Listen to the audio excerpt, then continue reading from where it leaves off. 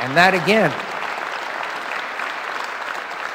again is not the answer, but over time it will have a beneficial effect. We've got to go to wind and tide and solar and all those things that you love and familiar with, but we also have to go to nuclear power. My friends, it takes 5 years in Europe today to build a nuclear power plant. The best estimates in the United States of America are 10, but we don't even know because it's been like 30 years since we began one.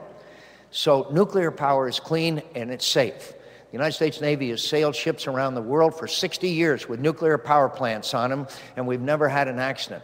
So we have to store, we have to store spent nuclear fuel, and we have to reprocess it. And Americans can meet this challenge. We can meet this challenge head on. We have never met a challenge as a nation that we haven't been able to meet and overcome.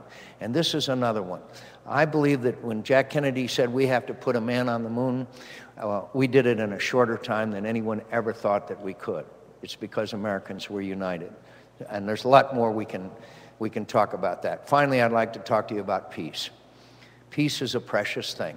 And there are places in the world where not only they don't enjoy that wonderful experience, but in some places it's been many years since they have. And we, the United States of America, are in 2 wars.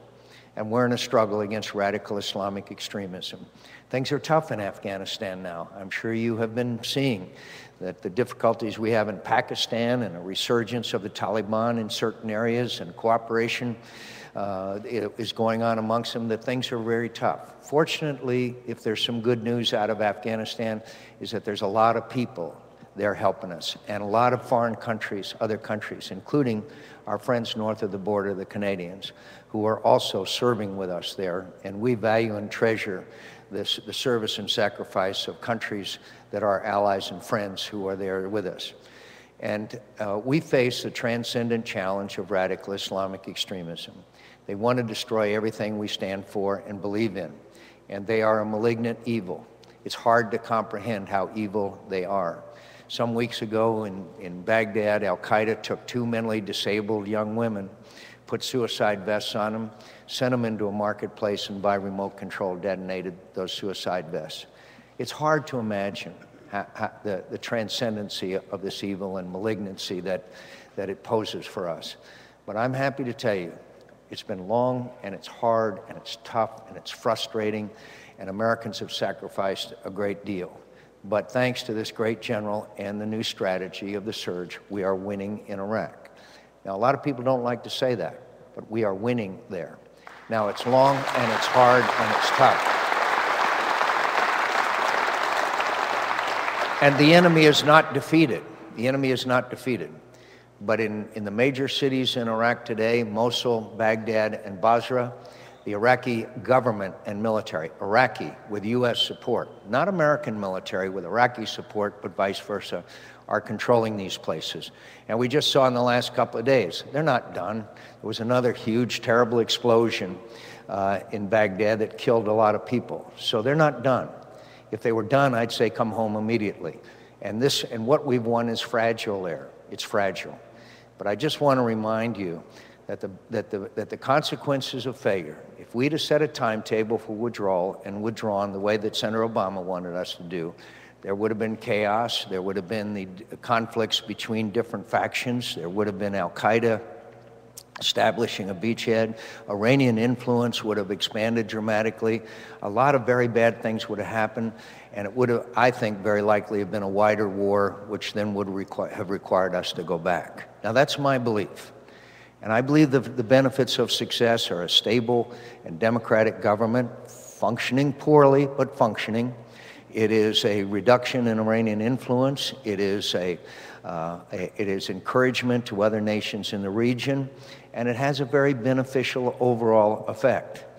So I am confident that we are succeeding. But we come home according to the facts on the ground, the recommendations of great General Petraeus, and how that situation evolves, not setting artificial timetables. And my friends, we will come home.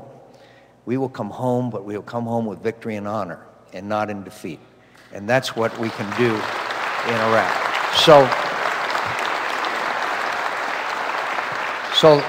let me just say, I'm humbled by having the nomination of the party of Abraham Lincoln and Theodore Roosevelt and Ronald Reagan to be President of the United States. I am honored to, for a long time, to have had the support of this great governor and his beautiful wife, the brains of the outfit, Mary, as many of you know. And so, let me just say,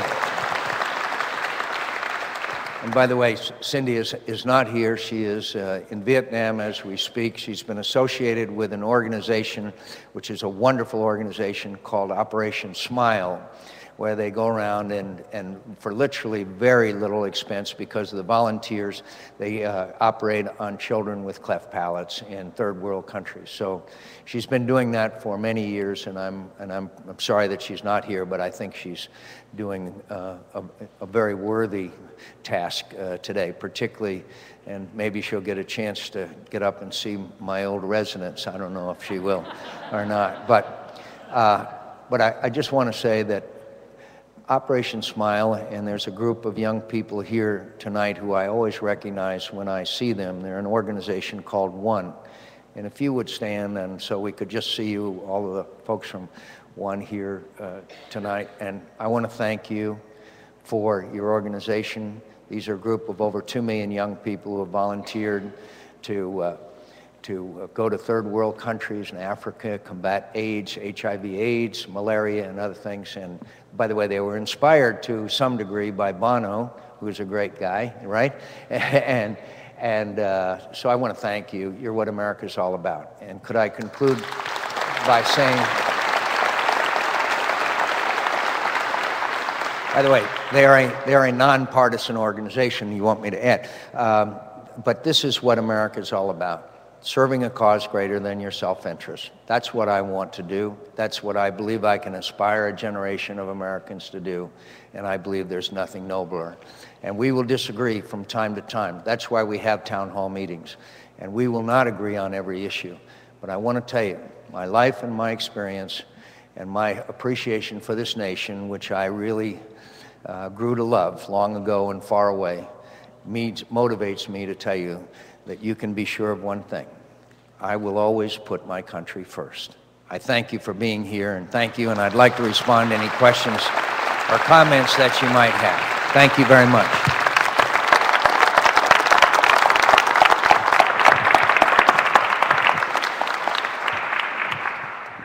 By the way, the governor and I were just talking, this is a wonderful historic building, and in 1898 they had to ask for some extra money from the federal government. So it's a great place, but it's a wonderful establishment, and I'm honored to be in a place that has been a place where people have found justice and also other services to the population. Thank you. Yes, sir.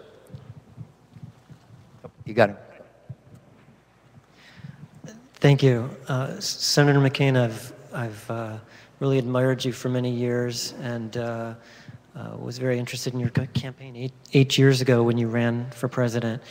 I've been a little bit frustrated this time around because it seems like there's a lot of misinformation out there on the internet and other places, and I'm not sure that we're getting the real John McCain story out there. I would like to learn more about both candidates, the actual positions on things, and instead I'm hearing things like they're calling you Bush the Third, and they're not being fair. And I'm just wondering, what can you do, or what can your campaign do to show that you've got this history of bipartisanship, you reach out across the aisle, you do things that aren't necessarily popular with your party, you do things which I feel are in the interest of the American people, and I'd like to hear more of that from your campaign.